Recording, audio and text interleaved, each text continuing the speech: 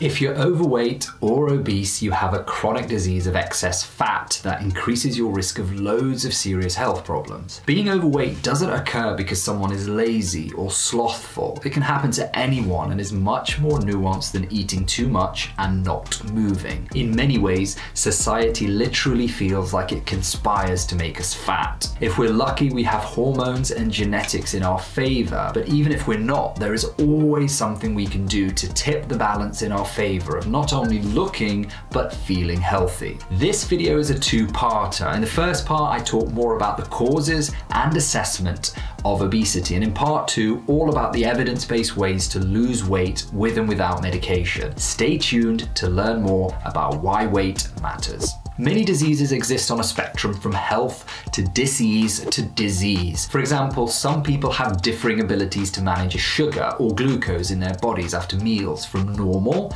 efficient use and partitioning of sugar to diseased, inefficient states like prediabetes and diabetes. Most people have sensitive, normal lungs, but some have sensitivity to allergens or exercise or cold, or just very sensitive lungs like we have in asthma. We can think of weight in a similar way.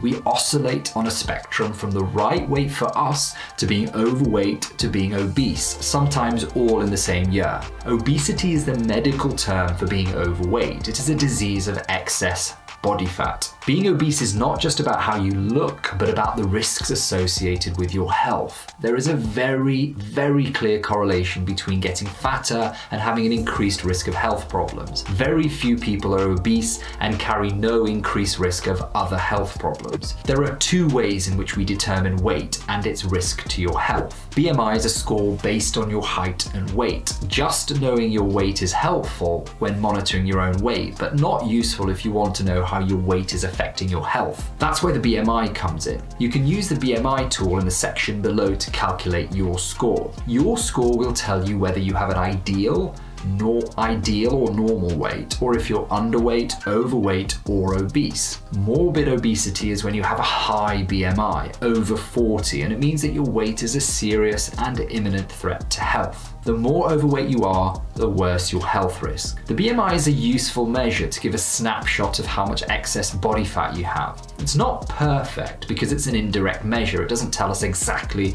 how much fat you have and where it is. And it's not great for very muscular people, but it's enough to rapidly quantify risk. And in the context of a clinic, we don't have time to accurately do this. So this is a useful proxy marker. We're quite good at monitoring and measuring this because the whole team gets involved and we collect it when you join the practice, but we're terrible at doing something about it. GPs are quite good at monitoring and measuring the BMI because the whole team gets involved and we collect it routinely, often when you join the practice and now and again when we see you. The problem is that we're terrible at doing something about it. It's pretty rare for your GP or your primary care team, or for any healthcare professional for that matter, to actively bring up a conversation about weight, even if you're morbidly obese. The other marker for obesity is waist circumference. This is a great marker for health risk, but we tend to use it much less as it's just a bit more of a faff to do, and there is some variation in how people measure it. It's much easier to just jump on a scale and get your height, and much more less chance to screw this up than measuring your girth. FYI, I do both in clinic because often people will have the same BMI,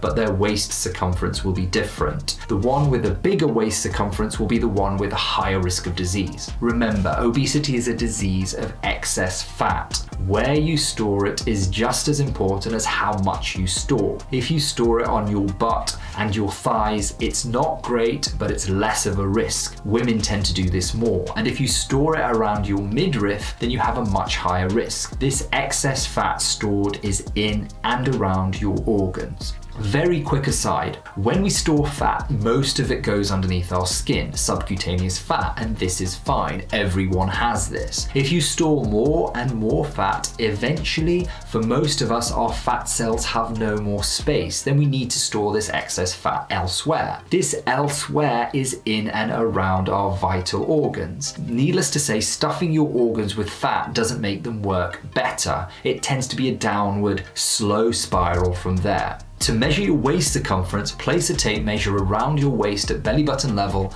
and if your waist is more than 80 centimeters as a woman and 94 centimeters as a man, your risk is increased. The higher it is, the bigger the risk.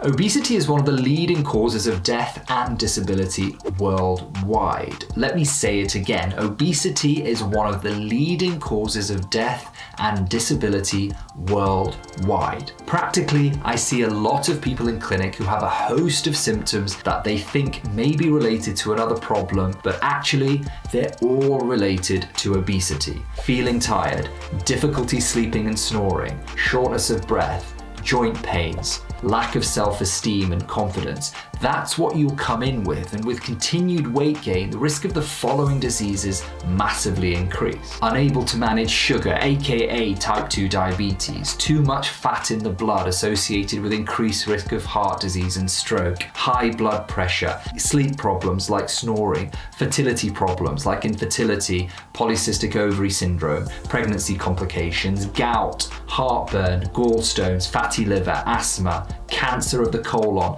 cancer of the ovaries. It's a long list, maybe about 40 specific diseases, and not rare diseases, all the common stuff that will make you ill very soon and that we see in clinic every day. It's no surprise that if you're overweight, your life expectancy decreases by about 8 to 10 years if your BMI is over 40. I'm going to say this again too. Your lifespan can decrease by 10 years if your BMI is high. 10 years of life.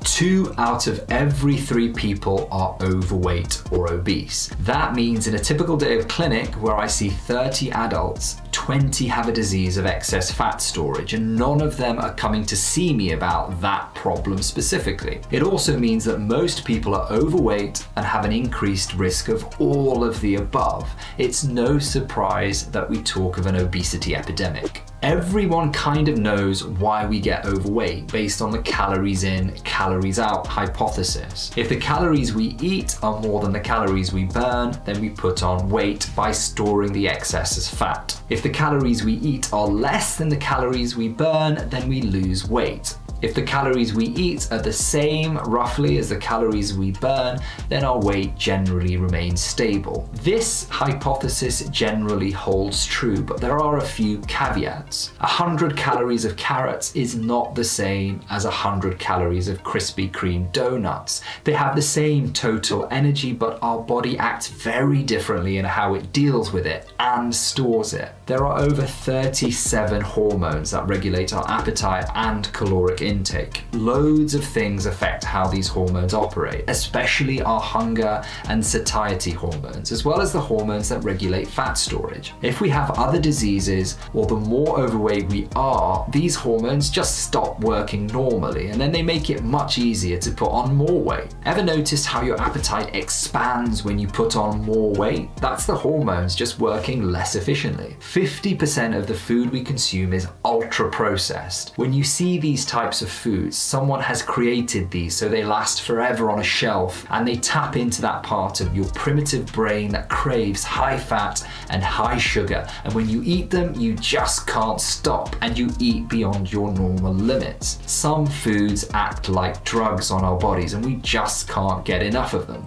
Beyond the food that we eat, and most of us are eating more than we used to a few decades ago and more than our bodies need, physical activity is also really important. When it comes to purely obesity, physical activity is secondary to what we eat, but when it comes to whole body benefits, there is nothing better than exercise. Like most things in life, a little bit goes a long way, and even an hour a week can have dramatic effects on weight and mood and reorienting your lifestyle, better than any drug that exists anywhere. For more information on exercise, do check out my video on 5 habits to live forever. A misconception about obesity is that people usually have a medical or strongly genetic cause for being overweight. It's really rare that people have a disease that directly makes people put on weight. The commonest ones we see in clinic in this vein are hypothyroidism. This can definitely make it trickier to lose weight, but we think that this only accounts for a maximum of a few extra kilos. It's just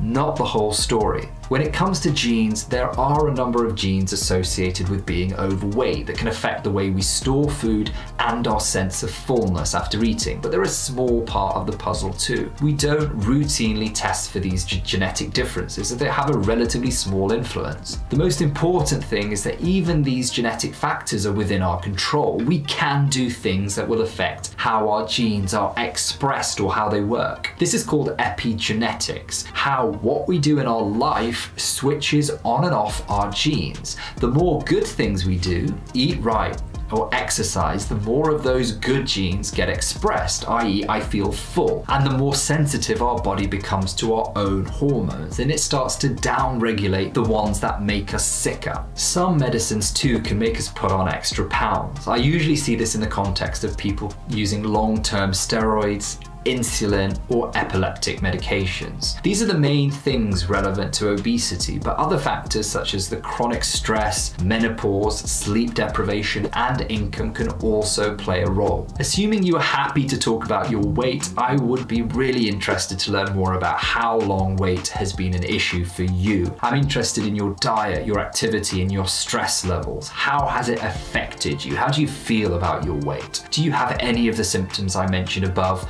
that could indicate a disease associated with obesity, like thyroid disease? Is there a family history of weight issues or medical issues that could be secondary to this? Are you taking any medications? And tell me more about your willingness to lose weight and the past experiences of trying to lose weight. What worked, what didn't, and why. After doing a BMI, a waist circumference, and blood pressure, I would definitely arrange a blood test. Blood tests are really helpful to know if your obesity is causing these secondary diseases, and at the very least, I would normally do a test for things like diabetes, cholesterol, thyroid, uric acid, and liver function tests. I found it an extremely powerful tool to repeat these blood tests, the BMI and the blood pressure, after about 3 months of weight loss. Seeing profound effects and benefits in your health in such a short space of time is very motivating, often more so than the weight loss itself. Obesity in the UK is endemic, with 2 out of 3 people overweight or obese. It seems like a simple problem to fix, eat less, do more, but it just doesn't work that way, and it's just not that simple. Obesity can be very complex, with community, society, the food industry, and technology often conspiring against us. Obesity is a disease. It needs to be viewed as such and addressed as such. Life expectancy can be decreased by as much as 10 years. Obesity massively increases the risk of other serious diseases too. In part 2, let's talk about the best evidence-based ways to lose weight with and without medication. Thanks for watching this one. Till next time, stay healthy.